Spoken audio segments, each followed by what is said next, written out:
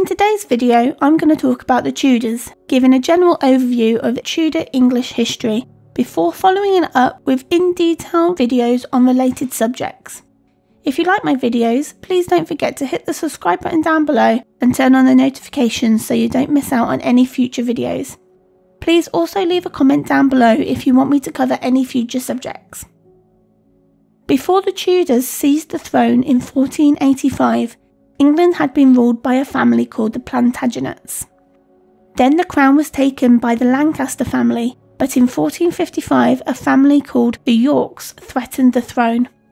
Fighting broke out and the famous battle went down in English history as the War of the Roses. It was named this after the emblems used on the royal houses, a red rose for the Lancasters and a white rose for the Yorks. 10 major battles and a few minor clashes were fought during the 30-year-long battle. It finally ended when the Lancastrian claimant, Henry Tudor, defeated and killed the York King Richard III in the Battle of the Bosworth Field on August 22nd, 1485.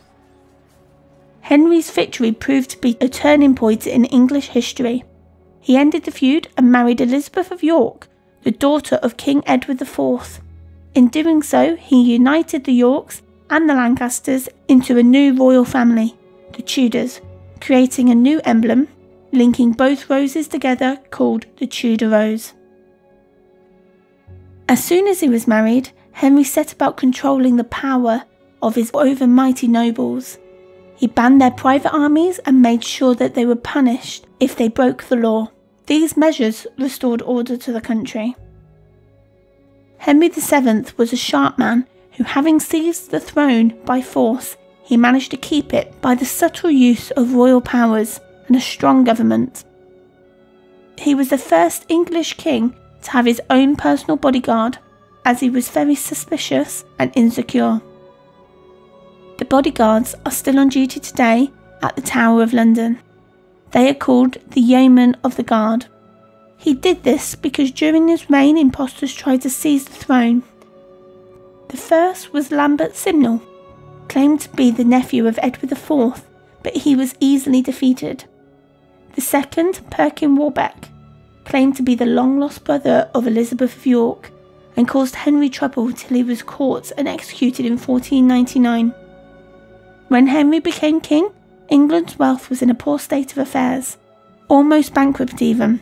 But he was a great businessman and he kept close watch on all of the crown's finances and taxed and fined subjects whenever he could.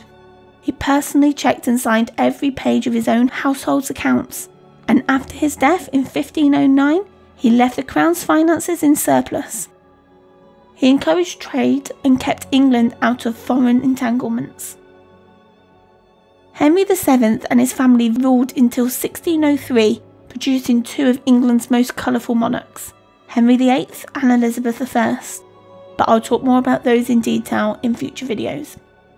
Henry VII died in April 1509 and was buried beside his wife Elizabeth of York, who died in 1503. The Westminster Abbey was their final resting place of all Tudor monarchs except Henry VIII. At his funeral, the Bishop of Rochester, John Fisher, said, "King Henry, if thou were alive again, many one that is here present now would pretend a full great pity and tenderness upon thee." In my next video, I'm going to explore the Tudor era in a lot more detail. Thank you for watching.